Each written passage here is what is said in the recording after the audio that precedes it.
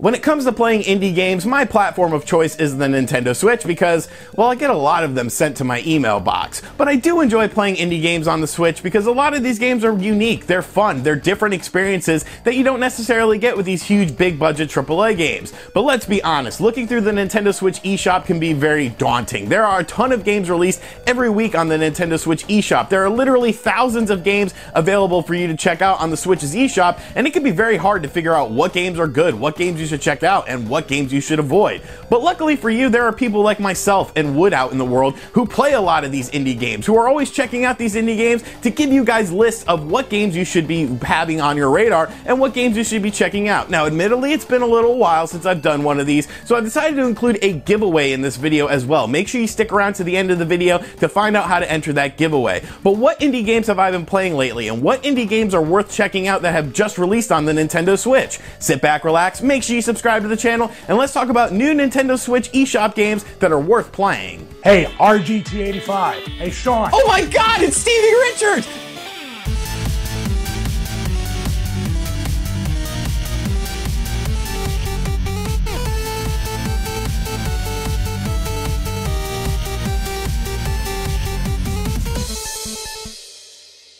The first two games I want to talk about are Anakin and Odalis. Now, these two games are retro-styled games that NES and Master System fans will really dig.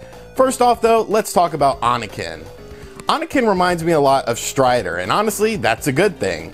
The action has you slashing your way through a variety of enemies and throwing bombs at them, including large boss battles.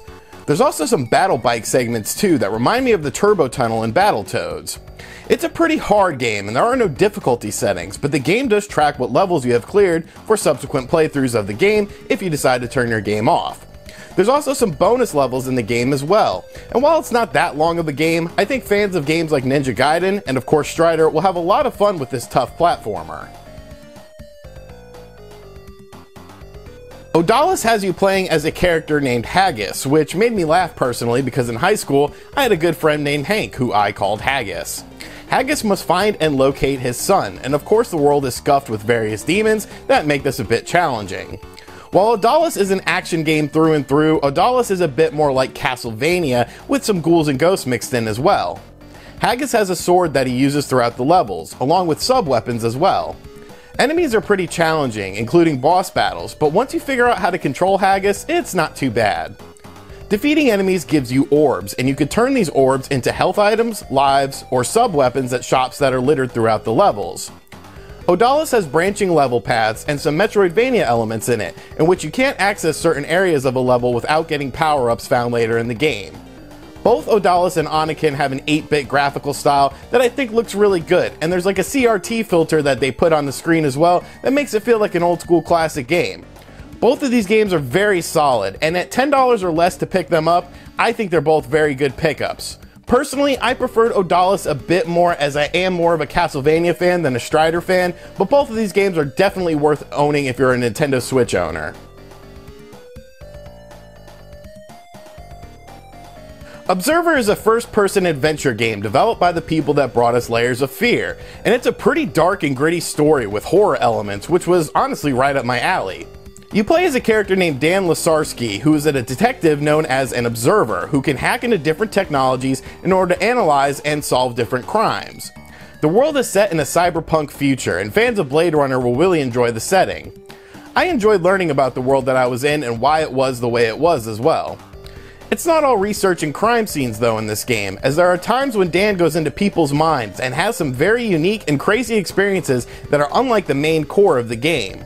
You come across different computers where you have to solve puzzles, there's mini games to encounter as well, NPCs are littered throughout, and there's a really interesting narrative in the game that's fully voice acted. It's definitely a bit of a slow-paced game, and some of the puzzles can be a bit confusing, but if you enjoy narrative-driven cyberpunk games with horror elements, Observer is a solid game. Ace Combat 7 just dropped on the Xbox One and PS4, but honestly, I'm not enough of a Flight fan to drop $60 on that game. So I was surprised to see a game called Sky Gambler's Afterburner that reminded me a bit of Ace Combat on the Nintendo Switch eShop for 20 bucks. The game has a story, but honestly, I wasn't interested enough to follow it along. Basically, there are bad guys who attack you and your AI team, and you gotta take them out over a variety of different locations. It's an arcadey style flight game, but as someone who doesn't really mess with flight sims, I kind of enjoyed the gameplay. Controlling your aircraft is rather responsive, and you can customize and upgrade your aircraft as you progress throughout the game's story. There's also a 7-on-7 online mode as well, which allows you to battle other players in the air in some cool dogfights.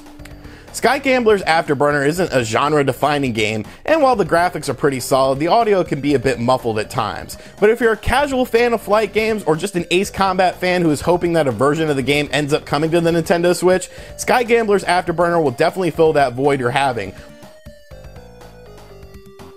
On my video about Modern Combat Blackout, I caught a lot of flack because people thought I was an idiot to be enjoying this game, but you know what? I'm still enjoying it. I've been playing the game online a lot lately and even formed up a squad with some of my friends, and we are still enjoying this simplistic shooter. Sure, the story mode is garbage, but the online is pretty fun, and the various weapon upgrades you acquire throughout playing the game keep me invested. Now honestly, if Call of Duty existed on the system, no one would care about this game. And while I still don't care about the single player aspect of the game, it is still a solid online FPS game that the Nintendo Switch is definitely lacking in. Modern Combat Blackout is decent enough to play, no matter what stupid Spawnwave has to say. Now, I will say some good things about this game, so it doesn't look like I'm completely destroying it, even though I don't think you should buy it. There is a lot of content in this game. What I mean by that is there's a lot of stuff to unlock.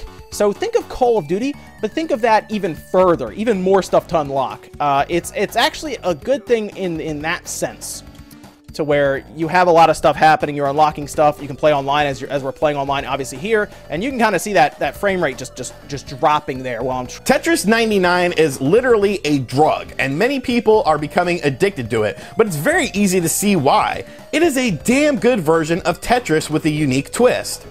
If you have the Nintendo Switch online service, Tetris 99 is a free download, and if Nintendo continues to do games like this for free on their service, they will erase all of the ill will that the Nintendo Switch Online has brought them. Tetris 99 is Tetris, but instead of trying to clear row after row, it's a battle royale game that has you playing against 98 other people trying to win.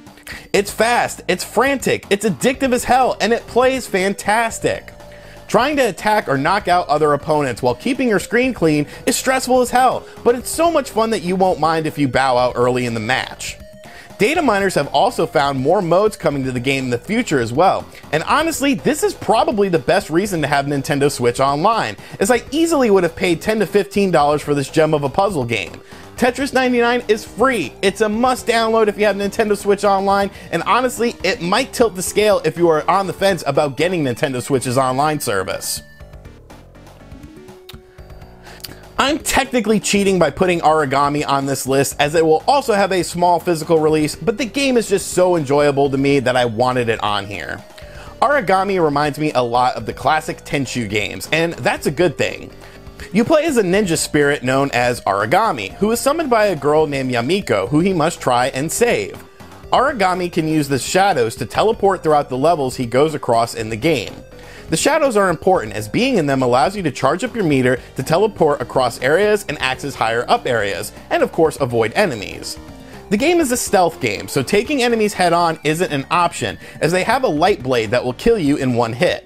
Taking out the enemies is very fun and satisfying though, or you can choose to avoid them altogether if you are really the king of stealth. The game looks great and runs really solid, the audio design is well done too, and the controls are very smooth once you get used to the movement system that Origami has. This version of the game contains all of the DLC that the game had on previous platforms as well, so it's chock full of content. If you miss old school style stealth games like Tenchu or the original Metal Gear Solid, or you just enjoy ninjas, Origami is a great game that I think a lot of people will overlook, but you are smarter than that because you watch RGT 85.